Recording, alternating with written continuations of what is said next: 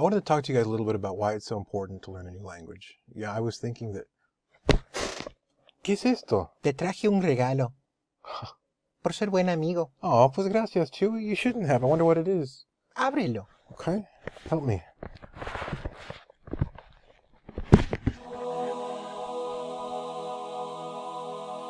Chuy, me encanta. Gracias.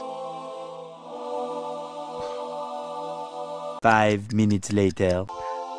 Chuy, make it stop. Go get Mom.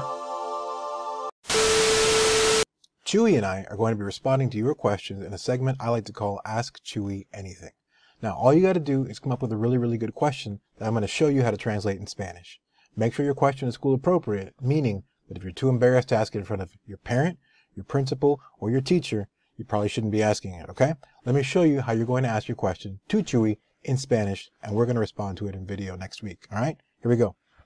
When you're ready to ask your question, you're going to log into your Google virtual Spanish classroom. Yours is going to look like this. Not exactly like this. This is just an example. But you're going to look for the assignment either in the stream, and it's going to be titled Ask Chuy Anything, or if you don't see it in the stream because there's a bunch of clutter and updates and messages, you're going to go to classwork. You're going to find the Ask Chuy Anything question. You're going to click on that, and you're going to read the instructions. After watching the video, use Google Translate to write a question in Spanish and post it here, and Chuy and I will create a video responding to your question. Gracias. So you're going to watch the video. It's going to be this video. You're going to watch it here. And then after you're done watching the video, you're going to go back and you're going to click this Google Translate link right next to the video. Once you click it, it'll take you to the Google Translate website. Here, you're going to type whatever you want to type, and it's going to be translated in this box. Now, since we're going to be writing in English, most of you guys, you're going to click the English tab. And you see up here, this box is now English, and this box is Spanish. So, you're going to type in your question. Let's ask Chuy, do you have any brothers or sisters? Question mark.